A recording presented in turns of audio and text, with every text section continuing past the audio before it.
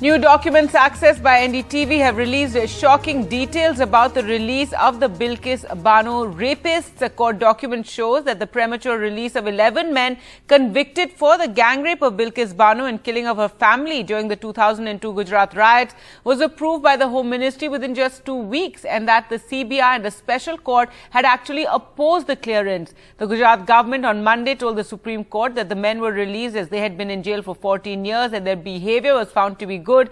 Also, the centre had conveyed its approval. The Supreme Court is hearing 3 petitions from CPM Politburo member Subhashini Ali, Trinamool Congress MP Mahua Moitra and other persons challenging the release of the men. Srinivasan Jain has the details. The sort of shocking details that have now emerged from the state government, the Gujarat government actually filing an affidavit which runs close to 500 pages to the Supreme Court justifying why they released these men, has actually uncovered the paper trail of all those who are behind this startling release. Starting off, of course, the big news being that the centre, the Home Ministry itself, signed off on the release of these men. We already knew that the Gujarat government had said that they have released these men on account of the fact that these men were well behaved both in jail and during their parole. But now it emerges that the centre not just cleared the release of these 11 men, but also did that in just the span of about 2 weeks. According to these court documents accessed by NDTV, the Gujarat government writes to the centre on the 28th of June of this year saying that will they get the go-ahead to release these men. The Home Ministry replies on the 10th of July, literally as I said in the span of about 14 days, saying that yes, they can go ahead and release these 11 men. What makes this all the more shocking is that this is despite objections, strong objections, both by the CBI, which actually investigated these men, the case, and was the prosecuting agency, as well as the special court in Mumbai, which actually convicted these men. The CBI told the Gujarat government in response to its letter that the offence by the Bilkis rapists was heinous, grave and serious, and that they cannot be released early. The special court said that the Bilkis rape convicts committed the worst form of hate crime, that even pregnant women and minors were not spared, and that Bilkis and her family were attacked on grounds of religion, and therefore these convicts do not deserve early release. So you had objections by not one, but by 2 different entities, the CBI and the special court, saying quite clearly that there are grave reasons not to release these 11 men. But despite that, as we saw, there was an attempt not just to release them, but almost fast-track the release of these convicts.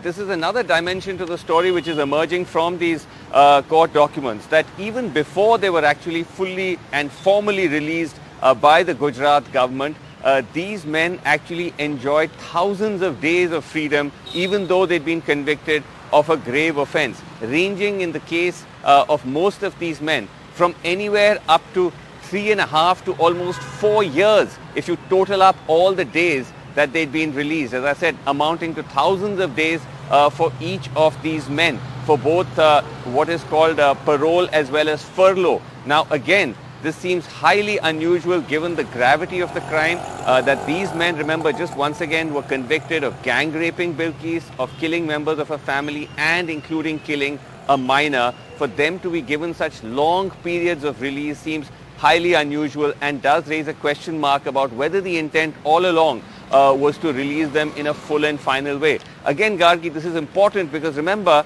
that there have been multiple media reports suggesting that the witnesses in this case, as well as those who are associated with Bilkis's family, have filed multiple complaints to the police, saying that these men would be, out on days of parole, enjoying freedom, and also threatening and harassing them. So there was a whole record of these men actually, according to these allegations, not really meeting the standards of their parole.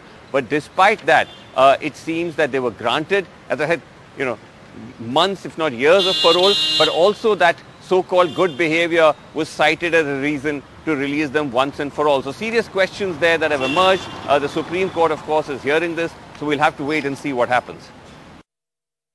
Yeah, almost three petitioners had moved Supreme Court challenging the premature release of all these 11 convicts in the Bilkis Bano case, and they had told the Supreme Court that all these 11 convicts were convicted for heinous crime and they should not be given this premature release because that would send a wrong message to the society. And the Supreme Court had in earlier instance had issued notice to the state of Gujarat to respond to the petition, and that's why Gujarat government has filed its response yesterday in a form of a written affidavit. Today Supreme Court bench led by Justice Ajay Rastogi will be hearing this petition by the three petitioners who have challenged this premature release of all these 11 convicts. So the very important point that the Gujarat government is taking here, or the ground that they are taking here against the petitioners here, is that because all these three are public interest litigation in a criminal matter, there cannot be a public interest litigation that can be entertained. That seems to be the ground, the sole ground that the Gujarat government is taking here, saying that in a criminal matter, no third party can intervene. Only the parties who are directly connected to the matter can only intervene in such a matter. In this case, all these three petitioners have nothing to do with this Bilkis Bano case, and through a public interest litigation, they are challenging the premature release of all these 11 convicts, and that's where the Gujarat state government is asking the Supreme Court to dismiss all these three petitions, and they have also contended that all the rules were strictly adhered to. As per the remission policy, all these 11 convicts have been given premature release. That seems to be the ground, and they have also cited the good behavior inside the prison as a ground for premature release. But whereas, like Vasu explained, the document trail clearly exposes that not just the CBI, which was the investigation agency in this particular case, but also the special court that tried that tried all these 11 people for this heinous crime. They had also opined, they had also recommended, saying that all these 11 convicts should not be given a premature release. That seems to be the opinion of both CBI and also the special CBI court. And these opinions were given way back in March 2021. When the application was moved in February 2021, in March 2021, both CBI and also this special CBI court had opposed the premature release of all these convicts. But nevertheless, as per the opinion of the jail authorities and also the local administration, that also includes the SP and also the collector of this particular district, the MHA, the Ministry of Home Affairs here in Centre, had overruled the opinion or recommendation of both CBI and also the special CBI court, and then recommended for the premature release. News coming in from Jammu and Kashmir, where two migrant labourers were killed during an overnight terrorist attack in Shopian district. The attack has come days after Kashmiri Pandit was killed in a targeted attack in the same district. Now, according to the police, the terrorists lobbed a grenade on non-local labourers at Harman area of Shopian late last night. Two labourers identified as Ram Sagar and Monish Kumar, both residents of Kanauj in Uttar Pradesh, were killed in this grenade attack. The police say the attackers had been arrested hours after he lobbed the grenade. On Saturday, terrorists killed Puran Krishan Bhatt, a Kashmiri Pandit, at the Chaudhry Gun village in Shopian. The killing part of a series of targeted attacks has triggered protests in various parts of Jammu and Kashmir. Well, let's go across to Nazir for more on this. And Nazir, so another case of targeted killing, and this time a grenade being lobbed at migrant workers. Well, Gargi, during an overnight attack, a grenade was lobbed on migrant workers who had come from UP to earn their living as labourers in Shopian district of South Kashmir. Two labourers, Manish Kumar and Ram Sagar, they have been killed. According to police, a grenade was lobbed on them when they were sleeping. They were living at a rented accommodation in a place called Harman in Shopian district. This is not the first time a grenade has been lobbed. Grenades have been lobbed on the migrant workers. There have been several such incidents where innocent laborers who only come here to earn their living, they have become target of this vicious cycle of violence. And this attack has come just 2 days after a Kashmiri Pandit was killed in a targeted attack in the same district of Shopian. According to police, one of the accused in this attack who lobbed the grenade, Imran Bashir Ganai, has been arrested, and raids are underway at different places to arrest his accomplice. As we have been reporting, whenever there have been these target attacks happen, police claim they have killed the accused, they have arrested the accused, but attacks are not stopping.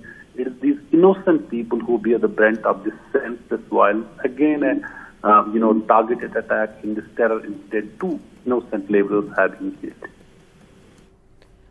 All right, Nazir, thanks so much for joining us with those details. So 2 migrant workers from UP have been killed in that terrorist attack. Now, news from Delhi, and after a marathon 9-hour questioning by the CBI in the liquor policy case, Delhi's Deputy Chief Minister Manish Sisodia claimed last night that he had been pressured to quit the Aam Aadmi Party. The agency officials had apparently implied that if he joined the BJP, which he flatly refused. They even threatened that his case can otherwise go like that of Delhi Minister Satyendra Jain, who has been in jail since May after being accused in a money laundering case. He alleged they will make you Chief Minister. He quoted officials as saying, but the agency has issued a prompt denial denying these claims made by Manish Sisodia. Let's just listen into what he said. CBI का ED का जितना दुरुपयोग Bharatiya Janata party कर रही है वो अब सबको पता है। पूरी सीबीआई और ईडी को उन्होंने केवल और केवल राजनीतिक मशीन बना के रख दिया है। ये किसी से छुपा नहीं है आज। तो सीबीआई के ऑफिसर्स ऑफ कोर्स सरप्राइज होगा लोगों को अगर सीबीआई प्रेस रिलीज जारी करेगी, हाँ जी हमने ऑपरेशन लोटस किया था, लेकिन एक्साइज पॉलिसी पे कहीं फोकस नहीं है। एक्साइज पॉलिसी में कहीं कोई करप्शन नहीं है, एक्साइज पॉलिसी में कहीं कुछ नहीं मिल रहा है उनको। ये बात कल की पूछताछ से ये और साबित हो गई मेरे सामने कि सब पूरी तरह से फर्जी मनगढ़ंत कहानियां बनाई हुई हैं। लेकिन ओवरऑल कल का मुझे बुलाने का मकसद वहां यही था कि मुझे इस बात के लिए डराया जाए कि किसी तरह से मैं आप छोड़ने को तैयार हो जाऊं, मैं किसी तरह से बीजेपी में शामिल होने को तैयार हो जाऊं। मैंने साफ साफ कह दिया, भारतीय जनता पार्टी इतनी गंदी पार्टी है कि इसमें शामिल होना अपने आप को खत्म करना है, अपनी आत्मा को मारना है। Well, let's go across to Vedant now for more, and Mr. Sisodia making that statement this morning as well. Vedant, yesterday we saw how they made a big show of Manish Sisodia going to the CBI for questioning and then emerging and making these very shocking claims about being pressurized to join the BJP. Well, that's right, Gargi. We just saw Manish Sisodia leave for Ahmedabad, and before that, of course, he said that yesterday the CBI questioning revolved around intimidation. He said that he was intimidated to leave the Aam Aadmi Party and perhaps join the BJP. And this comes after the CBI issued a press statement saying that these allegations are absolutely false and that questioning was totally based on legal and procedural, legal documents and, followed due procedure. Remember, our sources in the CBI told us that the questioning was based on 4 key aspects. Now, Gargi, what are these 4 key aspects? See, first of all, the entire questioning was based on the CBI FIR, which said that liquor companies were involved in the framing and implementation of the liquor policy, of the newly implemented liquor policy, which was implemented in November last year until it was withdrawn in August this year. So the entire questioning was based on that key aspect on which the CBI FIR, in which Manish Sisodia is the key accused, is also based. The second aspect was the loss to public exchequer or the government treasury. There are various figures that have come up. The Chief Secretary has said something, the Delhi LG has said something. So how much did the public exchequer, how much loss did the public exchequer actually incur? That was another aspect of the questioning. And the third aspect was, the kickbacks, the alleged kickbacks and commissions received by the Aam Aadmi Party, during the course of this new liquor policy. So what the CBI essentially has alleged is that out of the 12% profit made by liquor companies in the course of this of the implementation of the new liquor policy, 6% of it allegedly went to the Aam Aadmi Party. And the fourth aspect of the questioning was the post facto cabinet approval. Now the CBI basically says, why was due procedure not followed and why was the approval of a competent authority not taken before this new excise policy was implemented? So this is what our sources in the CBI say, that these are the 4 key aspects on which the questioning was based. Now, Manish Sisodia, after he came out, remember the high voltage political drama that we saw yesterday unfold. He made a roadshow out of, when he was going for the questioning. He came out and said that these are all concocted stories and the allegations are all false, and that the primary purpose of calling him for questioning was to intimidate him and perhaps leave the Aam Aadmi Party and switch over to the BJP, something that the Aam Aadmi Party has been alleging for a while now. Remember, the BJP yesterday said that it's all, it's a celebration of corruption, and it's all if they've been found liable, if they're perhaps liable for such scams, then they should be graceful enough to go for these questionings silently. So let's in fact see how this political drama plays out in Gujarat today, because remember, Arvind Kejriwal has returned to Delhi, but Manish Sisodia will be campaigning in Gujarat today. He's expected to address the press as well at 12 this afternoon. But let's first look at what happened yesterday and what this high voltage political drama was that unfolded yesterday. Let's just have a look.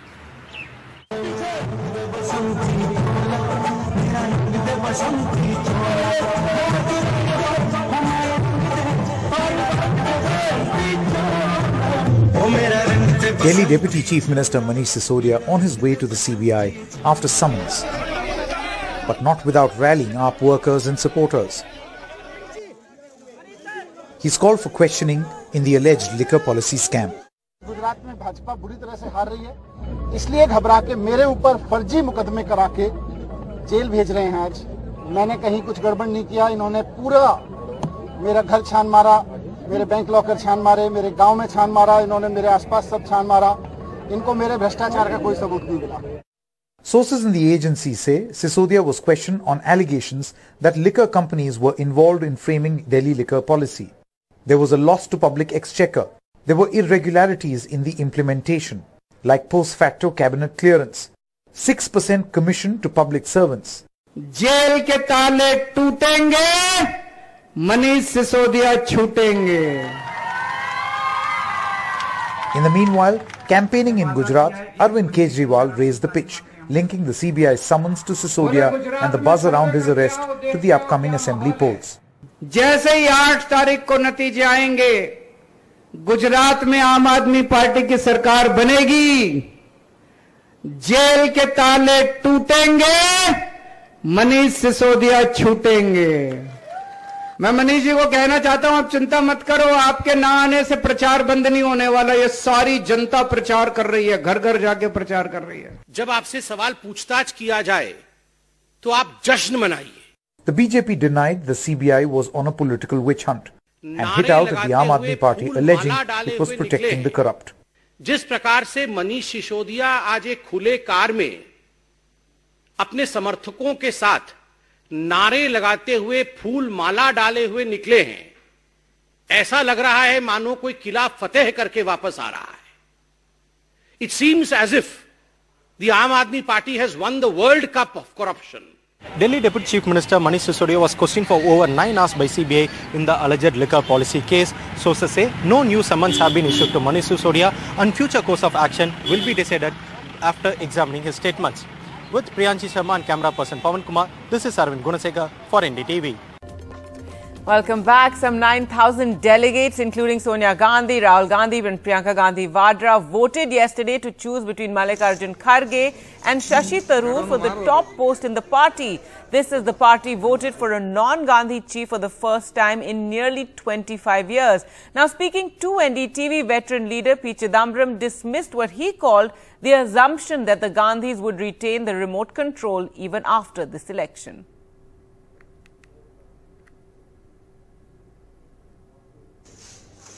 Congress presidential elections and Sonia Gandhi, who has been at the helm for more than 20 years, appeared elated. But despite the electoral process, it's clear the Gandhi imprint will remain on whoever takes over as the new president.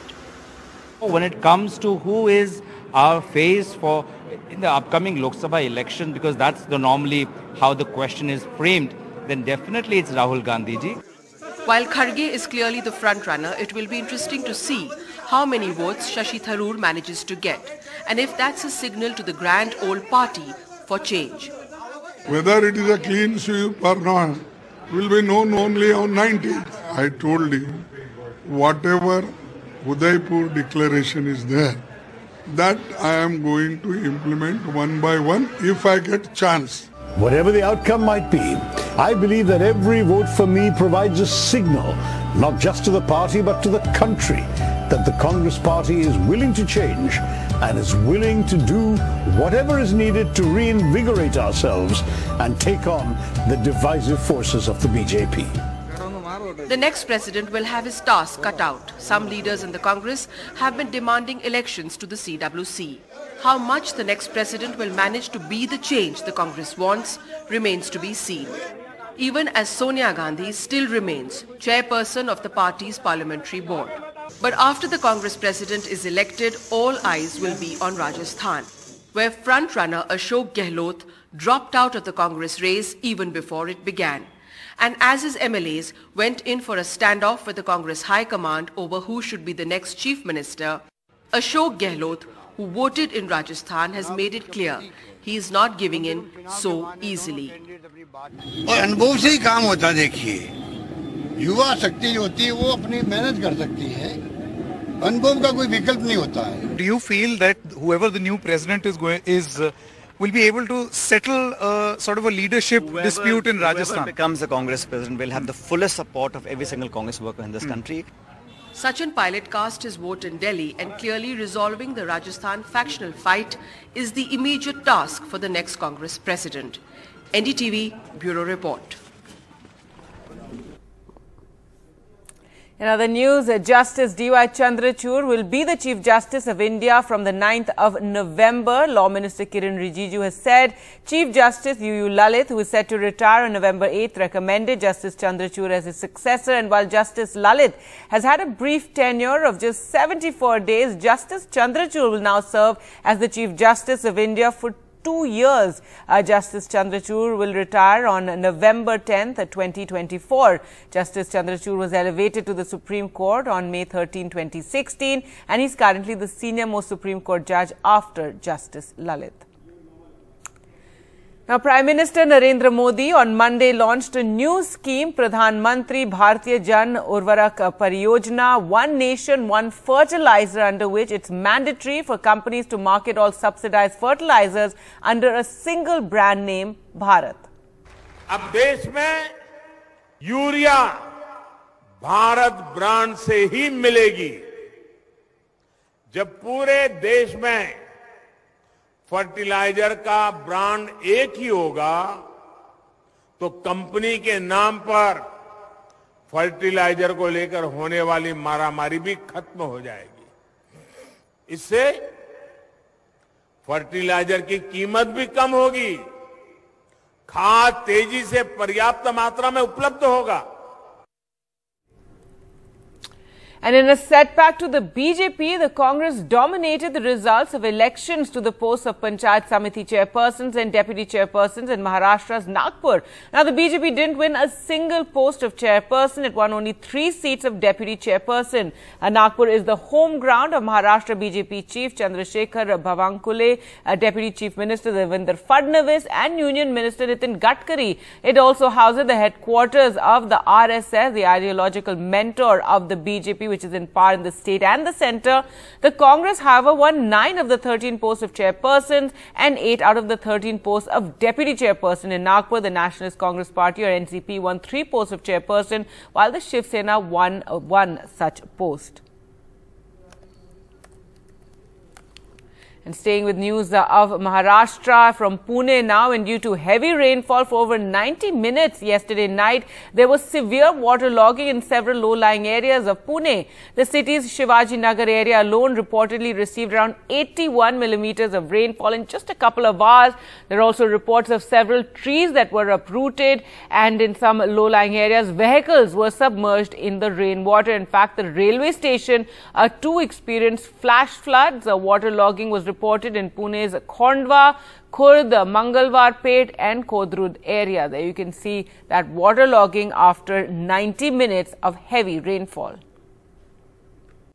All right, moving on to news of cricket and cricket administration. Roger Binny will formally become the first World Cup champion to be president of the Board of Control for Cricket in India today during the BCCI's 91st annual general meeting.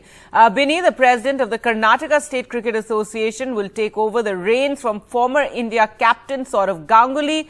While the BCCI election results will be formally announced during the AGM, all the posts have been decided uncontested.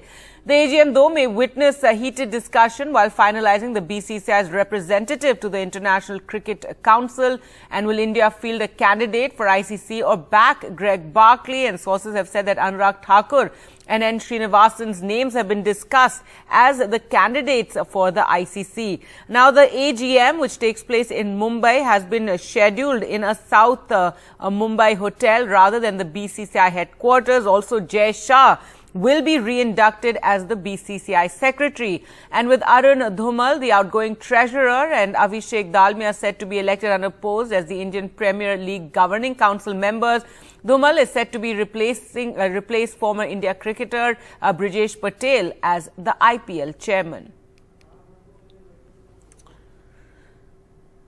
All right, so Sourav Ganguly said to be replaced today. Now, Mamata Banerjee, meanwhile, has said that Sourav Ganguly had been unfairly left out and appealed yesterday to Prime Minister Narendra Modi to send him to the ICC, that's the International Cricket Council. Leader of opposition in Bengal, Suvendu Adhikari, reacted to the comment saying Mamata Banerjee should know that the Prime Minister does not intervene in cricket administration. A day ahead of the BCCI annual general meeting comes Mamata Banerjee's appeal for Sourav Ganguly. My humble regards to the Prime Minister. Please take care that Sourav must be allowed to contest the ICC election. He has been deprived. Why he has been deprived? What is his fault? The West Bengal Chief Minister on Monday expressed her shock at Sourav Ganguly not getting re-nominated for the post of BCCI President, but Jai Shah being allowed a second term as Secretary. The TMC had earlier registered a strong protest against Ganguly's removal. They had alleged that the former India skipper was paying the price for saying no to joining the BJP. Meanwhile, Bengal's leader of opposition and BJP leader Suvendu Adhikari countered the attack by Mamata Banerjee. ममता जी पहले सौरभ गांगुली को बंगाल का brand ambassador declare कीजिए। शाहरुख खान कहां गई? बंगाल का brand ambassador कौन है? शाहरुख खान क्यों रही? वहां सौरभ गांगुली को होना चाहिए। पहले करने बोलिए, पॉलिटिक्स ज्यादा मत करने बोलिए। हमारे हिंदुस्तान की क्रिकेट की दुनिया में एक बड़ा सितारे के नाम होते हैं सौरभ गांगुली। उनको पद से हटाए गए, उनको गरिमा को खत्म किए गए और उनसे बदसलूकी करते हुए ये घोर अन्याय किए गए हैं। Political power plays have always been witnessed in BCCI. It has been widely reported that Amit Shah met the BCCI top brass, including Ganguly, on 6th October at his house in New Delhi, during which Ganguly's exit route was charted. So is Mamata Banerjee responding to the BJP's influence on the BCCI? Her requests, however, are unlikely to be heard. But with Sourav Ganguly, the king of comebacks, announcing that he will contest the election for the president of the Cricket Association of Bengal, he still has his chance to get back into cricket administration. With Rika Roy in New Delhi and camera person Anuruddha Tripathi in Kolkata, Saurabh Gupta, NDTV.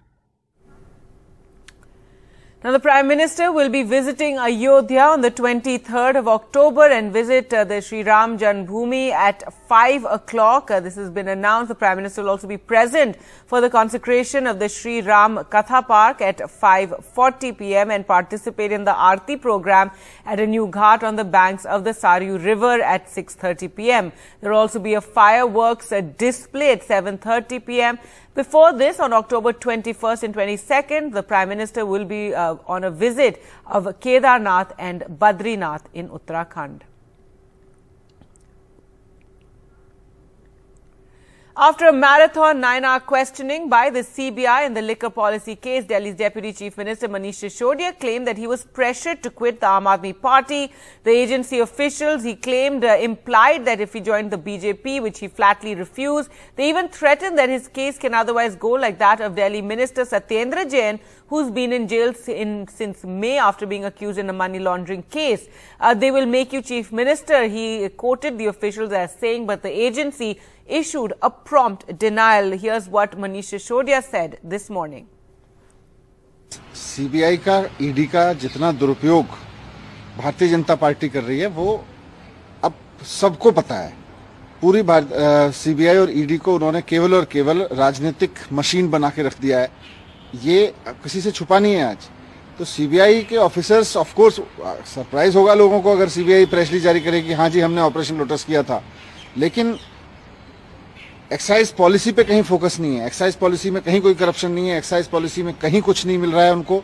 ये बात कल की पूछताछ से ये और साबित हो गई मेरे सामने कि सब पूरी तरह से फर्जी मनगढ़ंत कहानियां बनाई हुई हैं। लेकिन ओवरऑल कल का मुझे बुलाने का मकसद वहां यही था कि मुझे इस बात के लिए डराया जाए कि किसी तरह से मैं आप छोड़ने को तैयार हो जाऊं, मैं किसी तरह से बीजेपी में शामिल होने को तैयार हो जाऊं। मैंने साफ साफ कह दिया, भारतीय जनता पार्टी इतनी गंदी पार्टी है कि इसमें शामिल होना अपने आप को खत्म करना है, अपनी आत्मा को मारना है। News now from the UK. In 6 short weeks, Britain's latest Prime Minister seems on her way out. In another U-turn, Liz Truss reversed a mini budget announced just weeks ago, and Liz Truss is now under pressure as 3 Tory MPs have publicly called for her to quit. So are the Tories finally ready for Rishi? Vishnu Som reports.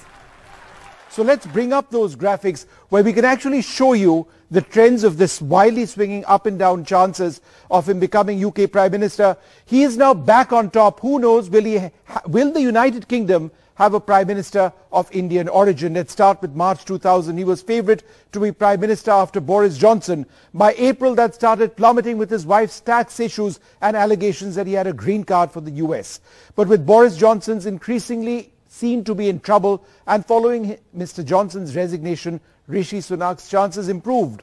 But while many vouch for the highly educated and skilled Chancellor of the Exchequer, grassroots voters of the party, his party, had a problem, and his fortunes appeared to be wavering by September. In fact, by the end of September last month, there appeared to be no chance of him becoming Prime Minister. But we are now in October, and it's clear that Liz Truss's term has been an out-and-out disaster, and Rishi Sunak appears to be back in the driving seat. Some say the hot favourite to become UK's Prime Minister.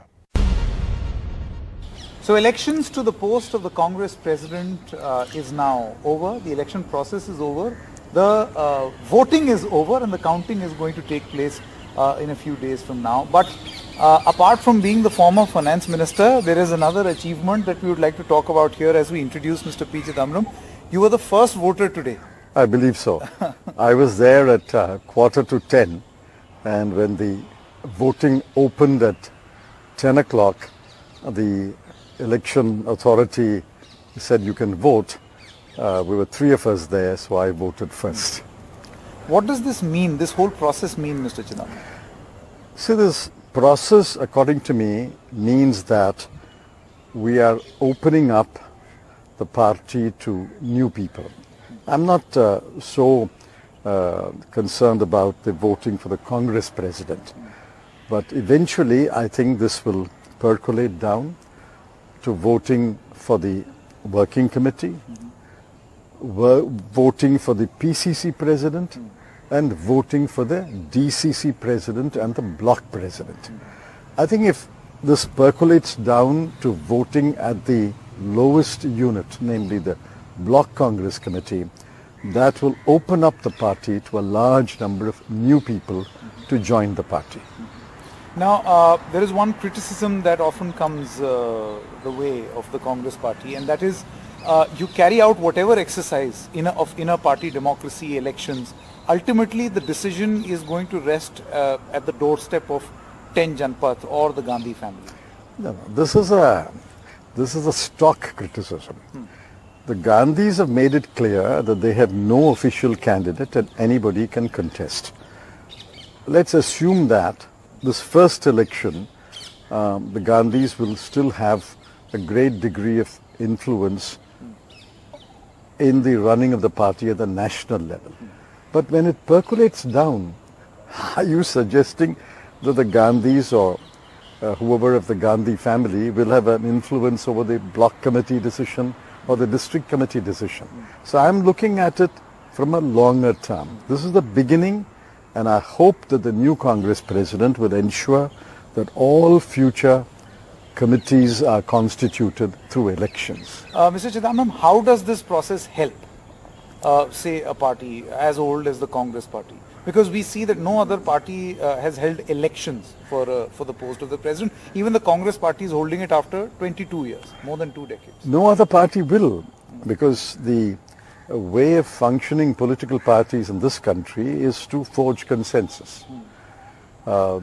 We've had, according to some report, 6 elections in the last several decades.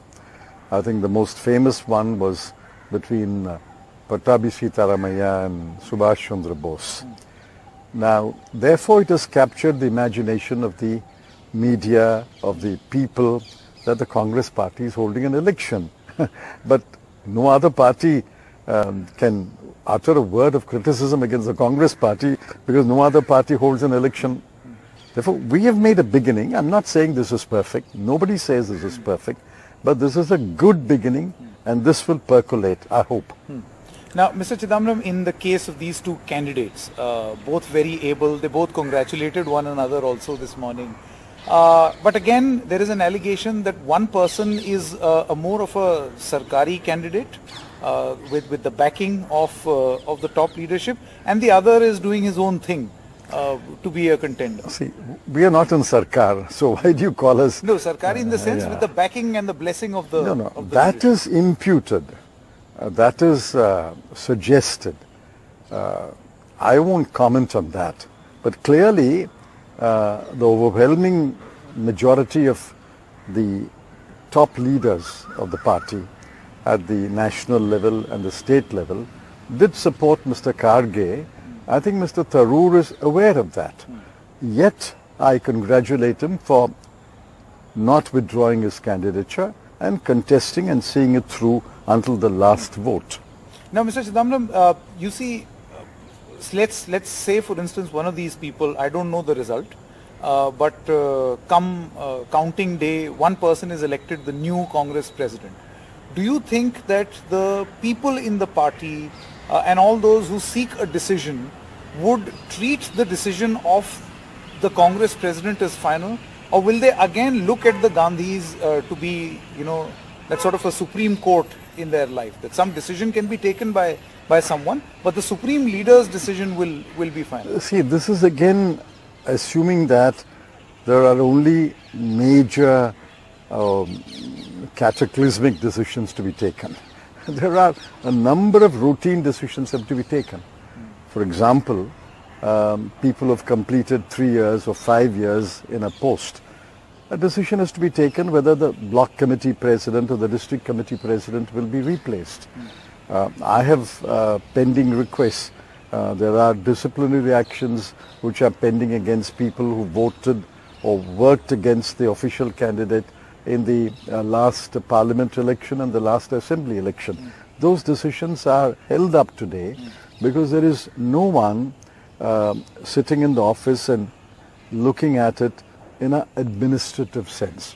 So I think whoever wins, I know who will win, but be that as it may.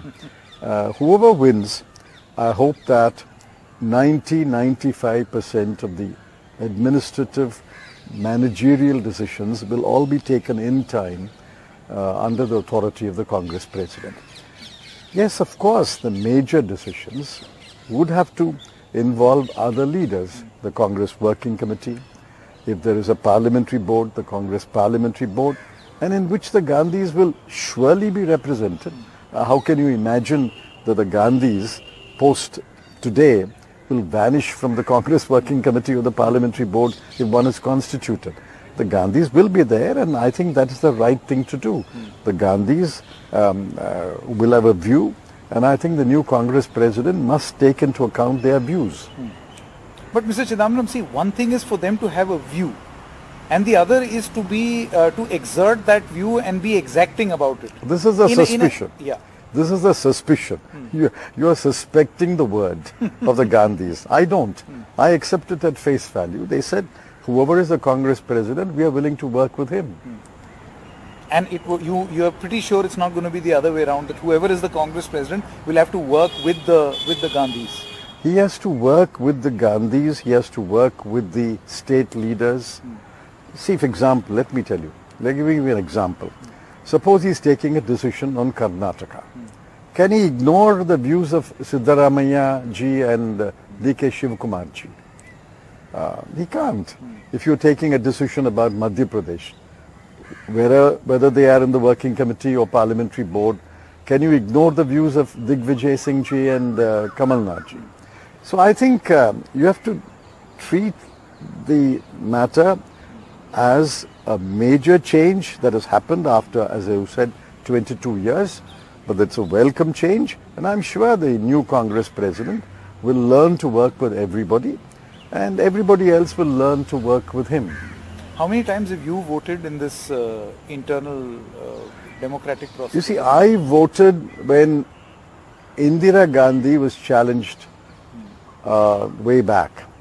But in the next two elections, you remember, Mr. Moopanar had formed his own TMC. Correct. So between 1996 Tamil Manila Congress, between 1996 and I think 2001 or 2, there were two elections. So I didn't vote there, but you know, although we called ourselves Tamil Manila Congress, I mean, nobody considered ourselves as a rebel outfit. We were rebelling only against Mr. Narasimha Rao. So I was watching it closely. But I have voted in the election which Indira Gandhi contested, and somebody contested against her.